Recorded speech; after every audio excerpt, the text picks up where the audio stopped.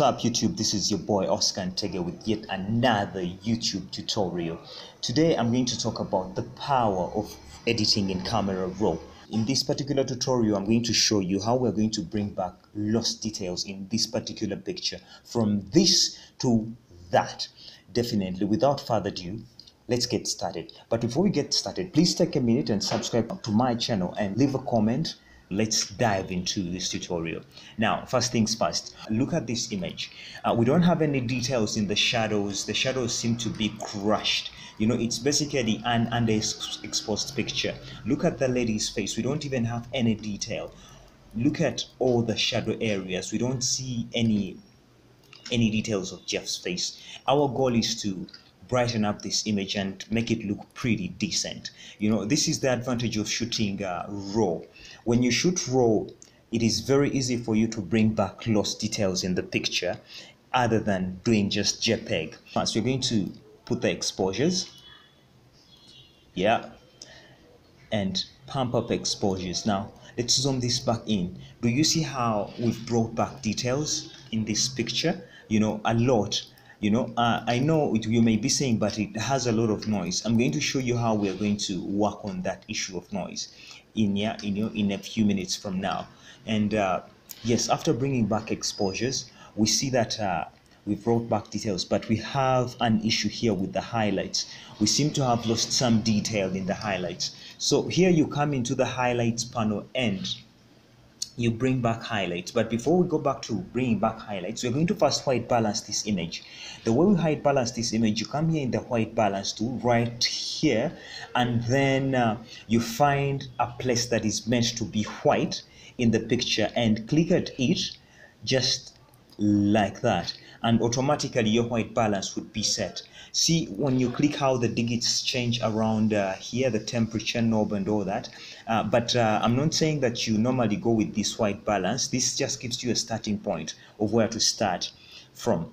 Then the other thing we're going to do, we are going to tackle the issue of the highlights. We need to bring back all this lost detail here, you know, as you see here. So we're going to come back in highlights and pull them back here. See how we bring back the dripping in the dress? See, you know, all these details that would be lost are brought back. Let's also go back in the whites and then, you know, we pull them back. So if we want also more detail in the shadows, you can always come back in the shadow area and bring back these shadows, just like you see right there. So the next thing we are going to do, we are going to bring in some contrast. Use the blacks, see, so that now we have a bit of contrast. The other thing I normally do is adding in a bit of clarity. Now clarity helps in enhancing the tones. It's more like contouring. The difference between clarity and sharpness is that clarity brings more contrast in between tones, while sharpness goes towards sharpening particular pixels. I don't know whether that makes sense, but let's see the difference. If I increase the clarity more, you see that HDR kind of look to it, but that's not what we're going for. We are going for a glamorous kind of look. So I'll just put it just a bit there so that I get it like at say 10 is good enough for me, so that we bring in more clarity in the more contrast in between tones. Then I'll pump up the vibrancy a bit, you know, so that I have the picture popping. You, like I told you, our goal is to have a vibrant looking image. Then I'll go back into saturation just at 8 there, so that I have a glamorous image. The other thing I normally do when I have finished getting to this level is called camera calibration. This is where I come to the third last knob and change. This is camera calibration, and change what we call the picture style. In Nikon cameras, it is called picture control. In Canon, it's called picture style. So this shot is done by Canon 6D Mark II, and I normally love shooting in landscape due to the vibrancy and the contrasts it has. So I'll change it to contrast. See how big of a difference this makes. Yeah, let's try a different picture style. this is now faithful. This is how a monochrome, it will give you that. Different picture styles would give you different feels.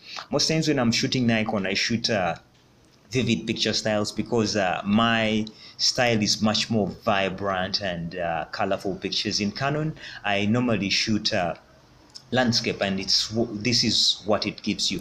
So I'll come back here again and bring back the contrast, because I feel like I'm losing some bit of detail in the shadow areas. So I'll just reduce the contrasts just a bit.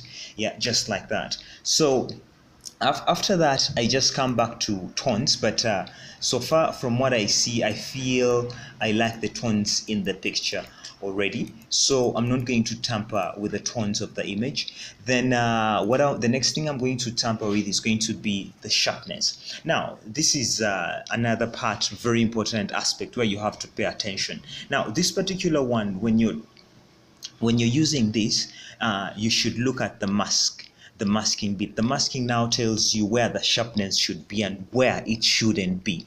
So this is where you come in and say you press the Alt button on your keyboard and drag this button up. Now everywhere you see white is going to be, and drag this forward. Everywhere you see white, you're going to, those are places that are going to have the sharpness. Everywhere that is black, the sharpness would be limited. I normally love having sharpness on the edges of the images other than having them in the actual colors. So I'm going to drag it till I see that it's only the edges of the bride that have sharpness. I'll leave it there and then increase the sharpness around here. Now here, this brings me back to that part where we had noise. When you look at this image, it has a lot of noise. This is where we tackle this particular issue. So we're going to just come and desaturate the noise using this color knob, just right there, and it really makes a big difference in the image. So the next thing we are going to do after we have finished tackling sharpness, we'll come into making some other colors vibrant and maybe changing the feel of the image. When you come to hue, I may even decide to give it an autumn kind of feel, where I would change the hue of the greens. This is a question of taste. You may want it, you may not want it, but it all comes back to you. But for this particular image, I just want to give it more of an autumn kind of feel. Then I would still come and push the yellows towards a bit of the yellows towards this warm side, so that I have a completely awesome feel for this particular look. You can even make certain colors pop. Say you may want the greens to pop, you may even just increase saturation. You may want to desaturate them for a particular feel, depending really. So assuming we desaturated them, what kind of feel will we have?